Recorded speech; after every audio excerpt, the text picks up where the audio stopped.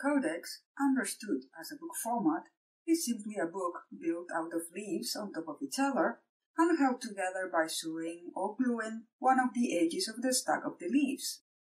In this respect, it doesn't really matter if the book is written by hand or printed.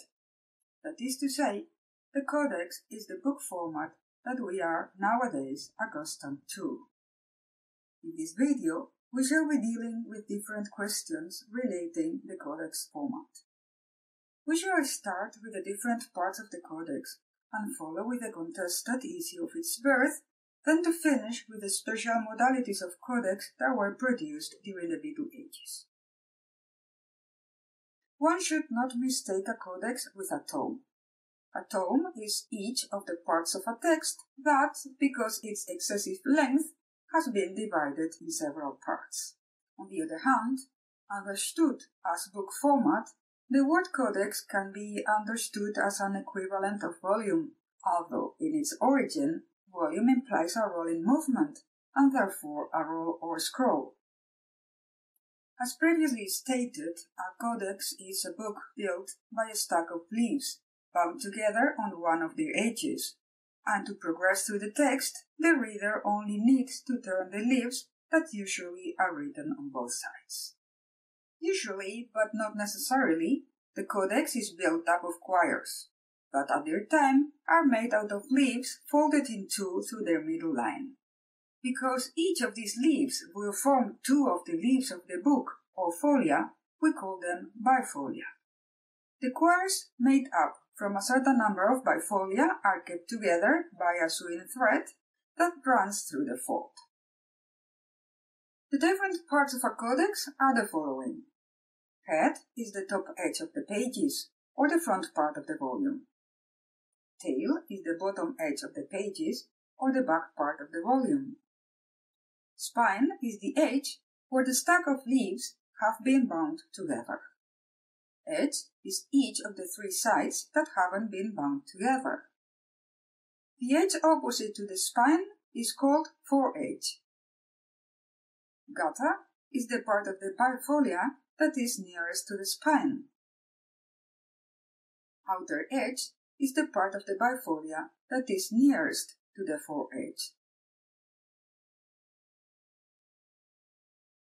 And once we know how to refer to the different parts of the codex, we will turn to the issue of its origin, an issue that is not devoid of controversy, as we shall see.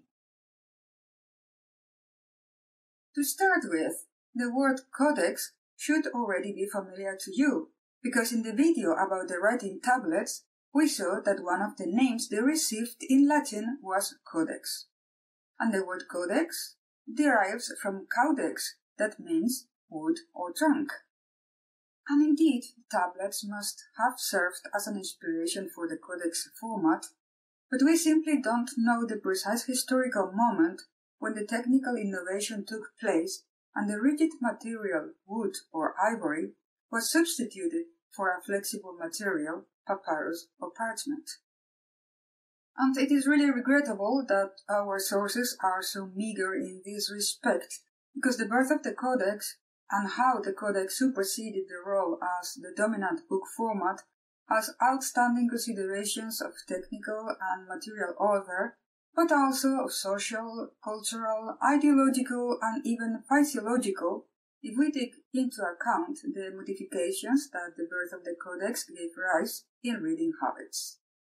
For sure, the only thing we can ascertain is that the process had already started in the 1st century AD and was already completed by the 4th, and that in between both dates, the evolution was slow, gradual, and complex.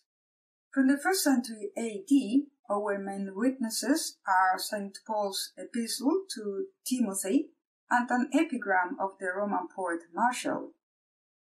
Martial's verses go like follows. You, who long for my little books to be with you everywhere, and want to have companions for a long journey, buy these ones which parchment confines within small pages. Give your scroll cases to the great authors. One hand can hold me. And that the Codex format was not one of Marshall's extravagancies in his time is proven not only by St. Paul's letter, but also by several papyri from the 1st and 2nd centuries found in Egypt, especially from the small fragment known as the Bellis Macedonicis and the Petaus Papyrus 30 from a Pettler bookseller who specialized in parchment codices. The fact that St. Paul, who writes in Greek, uses the Latin word membrana to refer to his booklets, seems to point in the direction of the western part of the Roman Empire as the place of origin of the new format. All these facts led Roberts and Skeet to propose their hypothesis that the Codex had been a Christian invention. And as a matter of fact, almost all the Christian texts from the 2nd century found until now are written in Codex format, while almost all the pagan ones have rolled as a support. Therefore, according to this first hypothesis of Roberts and Skeet in their magnificent study titled The Birth of the Codex, which by the way is available online for free, around 100 AD, some Christians in Antioch started to associate the Codex format to the apostolic tradition.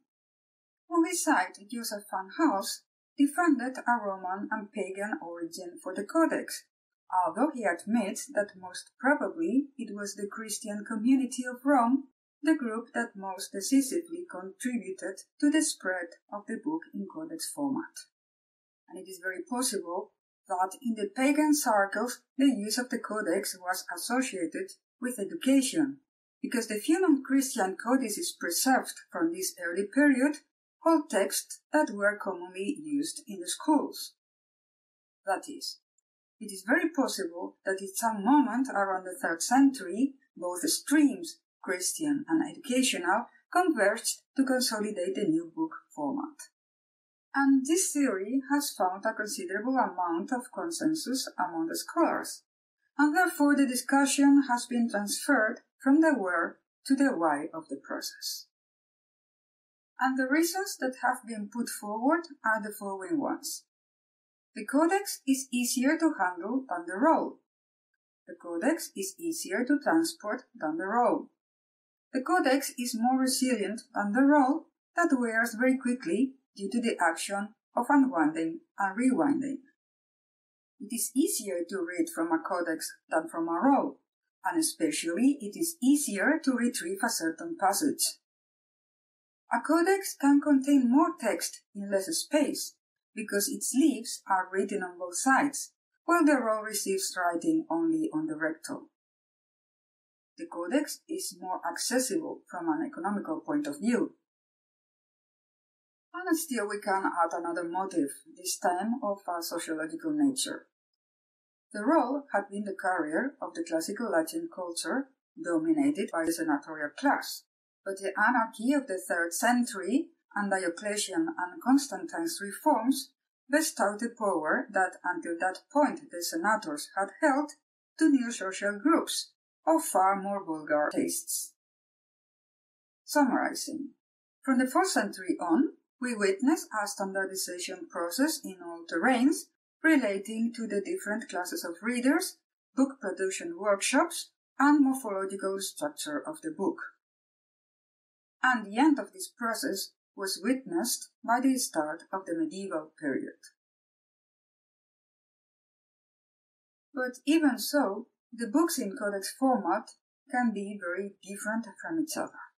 In the minutes that follow, we shall see the special forms that the Codex book can adopt. A single-quire codex is the most archaic form of codex. In it, all the bifolia form a single quire, with the inconvenience that either the foredge is not flat, or else the central pages of the codex are narrower than the outer pages. We have a nice collection of single-quire codices in the Gnostic library found in Nag Hammadi. A booklet is a breathing volume, generally just a few bifolia or even only one bifolium. Although most booklets have been preserved bound together in sets of booklets or together with other pieces, they are independent structurally, and they were circulated on their own. The text contained in a booklet is always short, but the actual length cannot be determined a priori since it depends on the format of the leaves and the size of the hand. A genre that is quite commonly found in booklets is the sermon. A notebook is a quire of small dimensions. A pocket book is a volume small enough to be taken by the owner on regular basis inside a pocket. A girdle book is also a book of small dimensions, conceived to accompany its owner in all occasions, since it has a chemise in the guise of a bag, and hung from the belt by means of a sleeve that prolonged the chemise and ended up in a thick knot or bow. A folding book is a volume whose leaves, in order to reduce size, were folded once or several times on themselves. It was carried hanging from the belt as well, and used to be a faithful companion to physicians and apothecaries. A ledger book, coucher book, or lectern book is a very big book that, because of its dimension, needed some sort of support to be read. Chain books, or cadenati, are books that, to prevent burglary, were chained to their desks or bookshelves. A miscellaneous book is a book in which texts from a variegated origin have been compiled in a succession. Basically, a miscellaneous book was the result of the wish of a certain individual of having together several short texts that could be complete brief works or fragments of longer ones. As the miscellaneous books were conceived for personal use, the compiler could alter some texts if he deemed it convenient, or add personal notes without any sort of warning, or even intersperse a short text of his own among the others without any mention of authorship. The miscellaneous book is a typical product of the Middle Ages, since the classical world had only known and utilized books of unitary character made up of a single work, or at most several works of the same author collected in an organic assemblage. The description and cataloging of miscellaneous books is one of the most complicated tasks that a codicologist can expect to assume, starting with the identification of the texts transmitted in the book.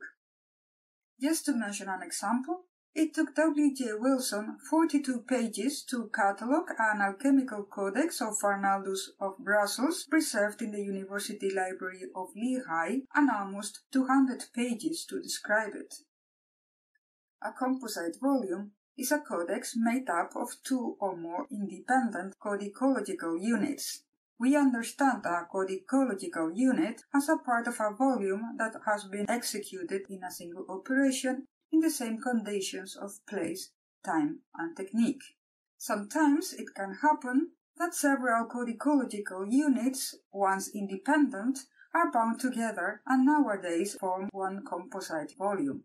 In these cases, the different codicological units of the same volume are called sectors, and each sector is individualized by means of a Latin capital letter or a Roman number, and therefore we refer to sector A, sector B, and so on, or sector Roman 1, Roman 2, etc.